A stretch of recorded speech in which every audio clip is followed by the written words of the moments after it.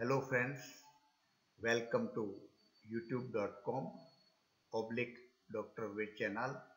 I am Dr. P.R. Patel, Professor and Head, Veterinary Medicine. Here we discuss important bacterial disease, Enterotoxaemia Type D, and in part 4, we will discuss necropsy finding and diagnosis.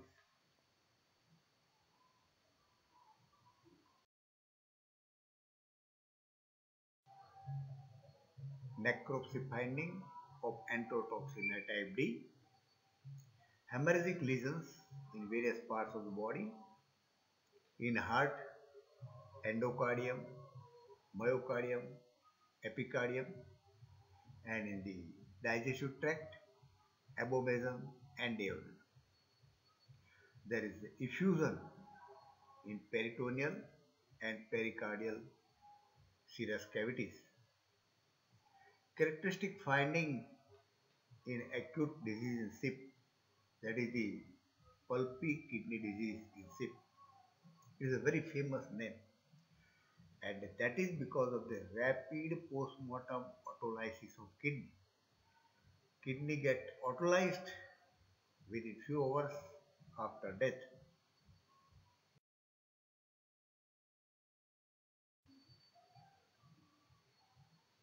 Continue with the necropsy finding, pulpy kidney disease.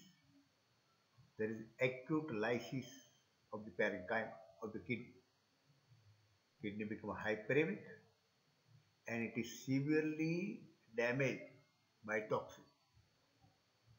The kidney becomes soft and pulp-like, and there is autolysis develop in 3 to 4 hours rapid after the death, and so it is named as pulpy kidney disease. Hyperemic areas are observed on the intestine. There is a bilateral pulmonary edema and congestion.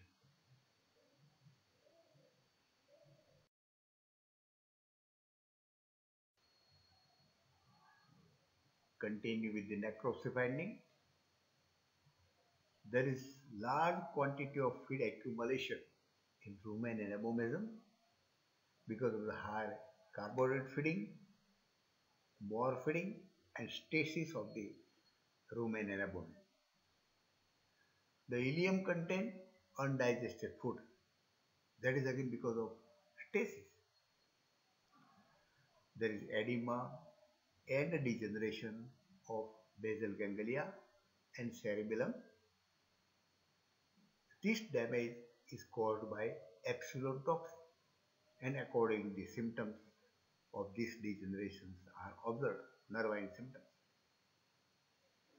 In goats, the characteristic finding is catarrhal fibrinous hemorrhagic necroenterocolitis. This is observed in goat, not in sheep. And in chronic cases, pulmonary kidney is absent.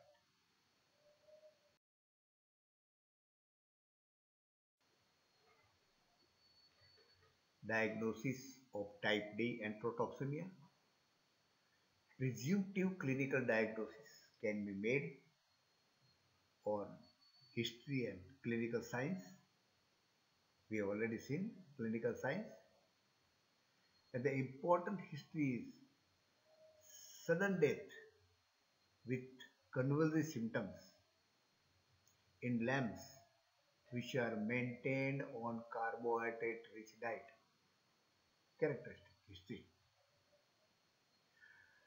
For more confirmation, prepare a smear from the intestinal contents, stain it on microscopic examination. Presence of short, thick, gram-positive rows suggestive of high proliferation of Clostridium perfringens organism.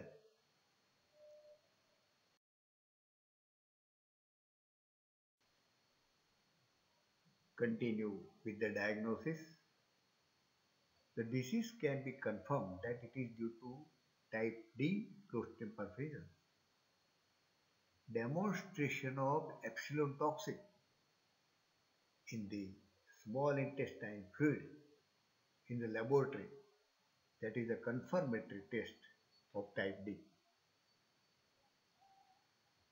Cultural isolation and identification of organism and bacteriological examination by culture can also confirm the disease.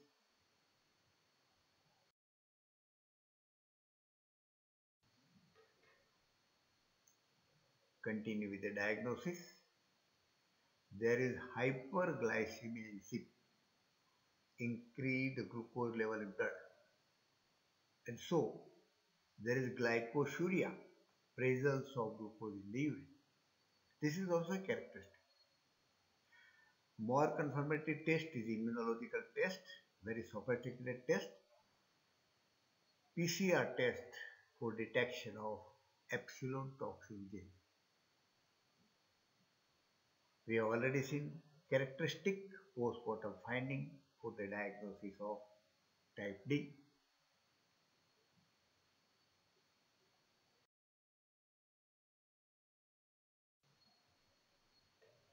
Collection of sample for the diagnosis, especially for epsilon toxin estimation.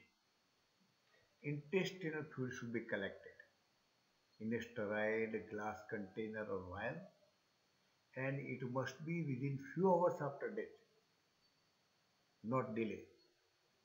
Otherwise, there will be degradation of epsilon toxin. Then in this intestinal fluid, add a chloroform. 1 drop of chloroform for each 10 ml of intestinal fluid, that will preserve the toxin in the intestinal fluid. Send this fluid to the laboratory under refrigeration for toxin identification.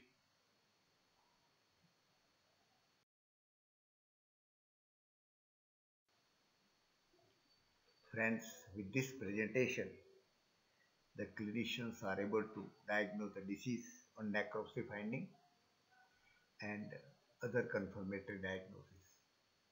Requested to share this information for the benefit of the veterinarian and for the benefit of the students, ultimately benefit to the animal kind. Requested to subscribe the channel, to uplift the channel. Thank you very much for observing this.